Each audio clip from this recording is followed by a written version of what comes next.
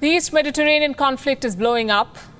President Erdogan is ready to go to war with Greece, defying European Union's ultimatum, all for oil.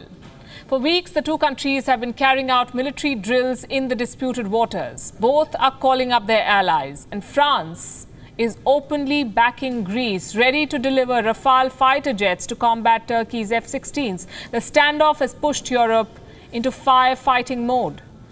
Neither Turkey nor Greece is ready to back off at the moment.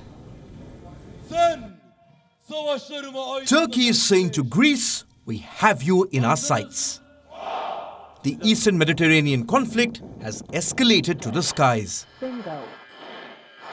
The Ionian Sea is now a scene of war, with naval frigates, submarines and the sonic boom of fighter jets.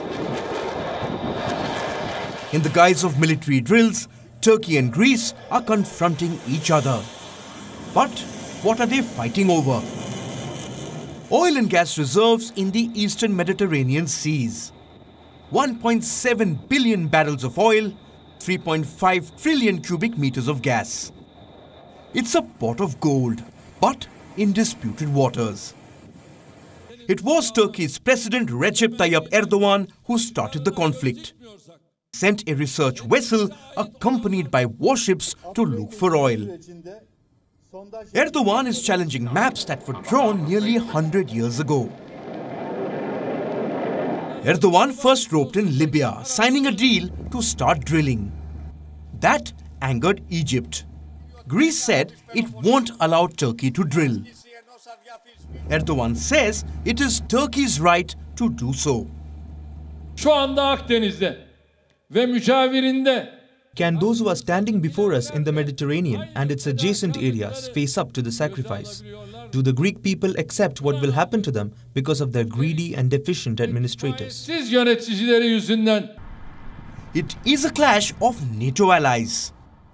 Both Turkey and Greece are part of the North Atlantic Treaty Organization. Europe has pressed the panic button. France, Italy and Cyprus have joined the Greek fleet. Europe is backing Greece, asking Erdogan to show restraint. The ministers were very clear and determined to show EU solidarity with its two affected member states, namely Cyprus and Greece, and they were very clear in their call on Turkish authorities to end any unilateral activities which are escalating tensions in the Mediterranean, and the ministers and the EU are very clear in preferring dialogue. Turkey has long wanted to join the EU, but this rush to lay siege to the oil wells is backfiring. Instead of membership, Turkey may get sanctions. The Netherlands and Austria, among the richest EU members, are for it. The EU is stressing on dialogue, but is also open to sanction Turkey. That will cut off Ankara's access to European ports, European capacities and European technology. Germany, the mediator in this case, is asking Turkey and Greece to halt naval exercises. Germany has an obligation to both the countries. As the president of the EU Council, it owes its power to Greece.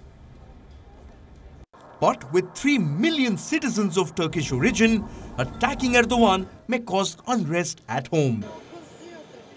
Germany's Foreign Minister Heiko Maas says he is paying attention to every little spark that can lead to a catastrophe. Bureau Report, WION, World is One.